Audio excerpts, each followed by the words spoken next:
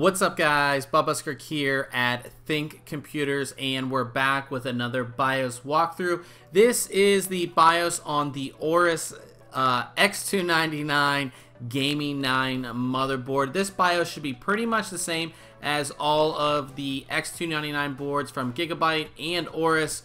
Maybe a different skin depending on the type of board you have, but the layout should be pretty much the same.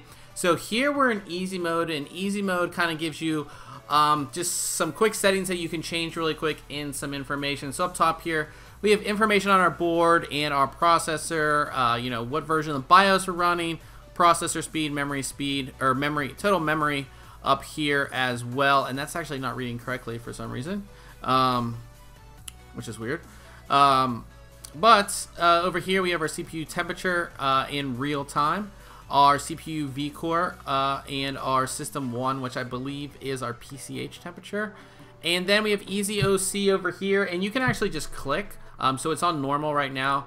You can click for performance and click for power saving. So whatever you may be doing, you can easily go ahead and do that. This gives you information on your SATA drives. We only have one drive installed, which you can see here. DRAM status, we can see we have our 4 memory slots filled with an 8 gig kit per thing. So again, you can see, I don't know why that's reading wrong, but it is. So we have those in there as well. And then to change your XMP profile is really easy. All you do is just click and you can see that changes. And then for boot sequence, you can see here we have the one drive, but if you click this, this will bring up all of your drives if you have more installed. Again, we only have one, but this makes it easy to select your boot sequence. Fan profile, you can see your fans. This just gives all of your settings for your fans, and you can see we just have our CPU fan. If we go over here to Smart Fan 5, this brings up a nice little overlay, and it allows you to set fan curves. We have everything running at full speed because we're running an AIO. But if you wanted to set your fan curves, and you can just click on this and go all of the fan headers on the board, you can go ahead and change to whatever fan curve you want, and you can, you know, change the speed control, temperature control, temperature interval, like when to check for the temperature, fan control mode, so you can do voltage or PWM, and CPU fan stop, you can turn it on or off. So like if temperature goes a certain thing, or it will give you a warning if your fan is not on. Has all of our temperatures here in real time. CPU fan warning, again, you can turn that on or off. And then temperature warning control, you can turn that on or off. And then this just shows you your fan speeds and all that kind of stuff. So pretty cool, you have that. And then Intel Rapid Storage Technology, you can turn that on or off if you want. So that is basically easy mode. I know a lot of you guys will probably be jumping down into the more advanced, or what Gigabyte calls is classic. So to switch through, you just hit this classic up here. And now we're in the MIT, and this is where you're going to do pretty much all of your system tuning. So first we will go into advanced frequency settings, and this is where you're going to set all of your settings for your, you know, your BCLK, your CPU clock ratio. So if you're doing any type of overclocking, you can go ahead and do all of that right in here. And then advanced CPU core settings you might want to go into. So, you know, you can set your clock ratios and all that, but you can turn things off. You can turn turbo boost on and off, and all those things you might want to do.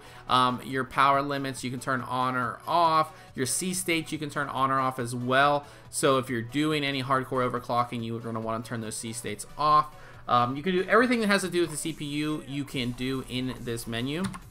And then you can also change the XMP here. You can do it in another menu as well, which I'll show you, but you can do it all in this menu, which makes it pretty easy. So if you need to change ratio and do your XMP, you can just do it right here in this menu. Advanced memory settings, again, same thing. You can change your XMP profile here, but also you can set up your timings if you want. So we can go in here, and if I had, you know, I can change this to manual, and then I will be able to change all of these settings for my timings on my memory. So if you're doing any memory overclocking and you need to change the timings, you can do it all within this menu. Get out of that. Advanced voltage settings, again, this is all of the voltage control for the board, and Gigabyte, a lot of companies will put it all in one page, but they kind of separated it. So you have advanced power settings, and these are all the power settings, like real advanced settings to do with power on this board. And then you have the CPU stuff, so all of the CPU voltages you'll have here. And again, you can change those. Chipset voltage, you can change the voltage of the chipset. And then, of course, your DRAM voltage control. So again, if you are doing memory overclocking, this is where you're going to want to change things. So again, all of that, and it's just separated into its own pages, which I do like.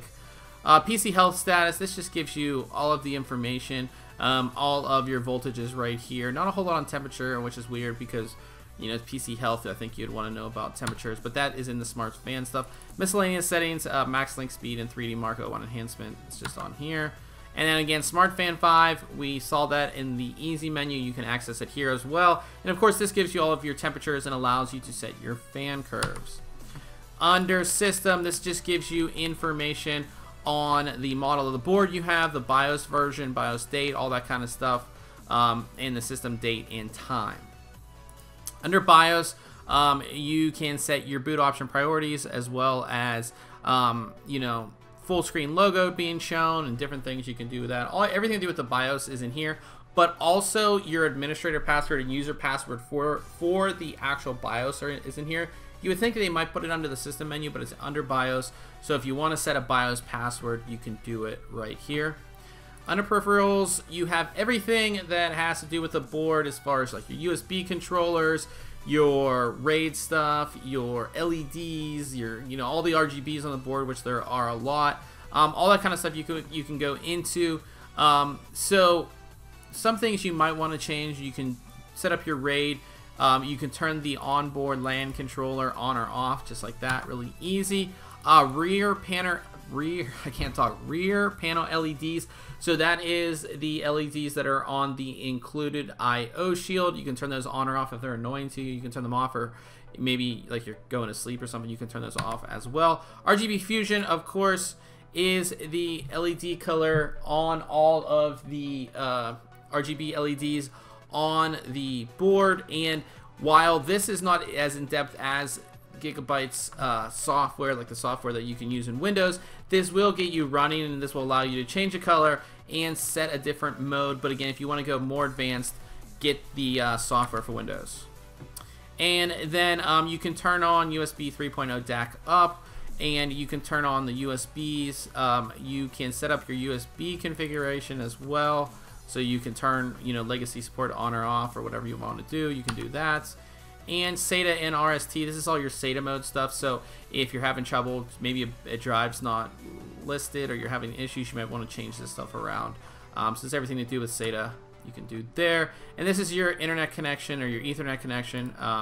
And this will actually, the only one that will display, I believe, is the one that is connected. So you'll have that there. Under chipsets, just a couple things.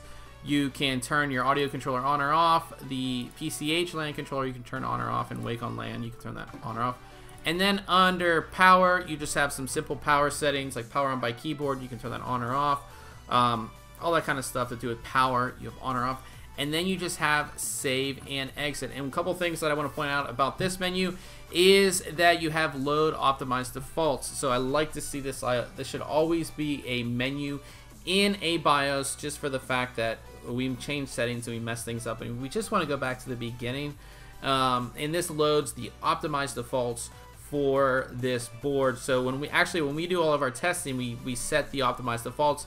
That's how the board ships, and that's how you should run this for the most part. So we do set our load optimized defaults, and then we have boot override, which again I really like to see on BIOS menu. So if you're installing Windows from a Windows 10, or if you're installing Windows from a flash drive, not a Windows 10 drive, if you're installing Windows from a flash drive, you boot override the first time to your flash drive, and then when the Windows installation restarts, it won't boot again to that flash drive. It will boot to your normal drive. So it just saves you a step. And you can save and load profiles. So if your friend has the same board, or you're online and somebody has the same board and they have certain overclocking settings or whatever, you can load from USB and all of that. A couple more things down here. This little menu you can see kind of pops up. You can change your yeah, I can't even think right now. You can change your language here, and there are a ton. You just click, and it will go through it. I don't want to cycle through them, but there's a ton right there. And then you have easy mode, which will bring us back to the easy mode, which I'll just do really quickly so you can see. Let's go back to classic here. And then you have Q flash, and that allows you to easily flash your BIOS. We don't have a flash drive installed, so that will not pop up, but if it does, it will pop up the flash drive and you'll be able to select your BIOS. And then again, we do have Smart Fan here as well. And then on this side, this just gives you a real-time, information on your voltages, on your memory, and on your CPU frequency. So you have all of that right there. Really easy to kind of move around this BIOS. I will say, compared to MSI and ASUS, this BIOS is slightly dated. It just doesn't look as good, but it does have all the settings that you need, and that's what's most important. All of the settings are very easy to find and very easy to use, and the BIOS works. It's not laggy, and I haven't had any issues where like the keyboard or mouse stop working. That has happened in BIOSes in the past. So all of that is there. Everything is in this BIOS, and again, you do get that easy mode if you need to quickly change anything. So that is it. If you have any questions about this BIOS, go ahead and leave it in the comment section below. Until next time, catch you guys later.